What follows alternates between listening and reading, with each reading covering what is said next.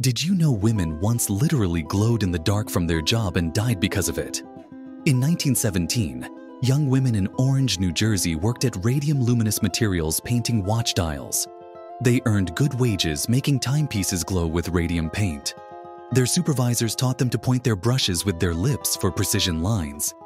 "It's harmless," the company said, "pure as table salt." But within months, their jaws began rotting away. Grace Fryer's jawbone crumbled in her hands, glowing green in the darkness.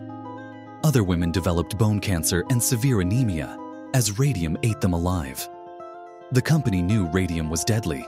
They handled it with lead gloves and masks. But they told the workers nothing.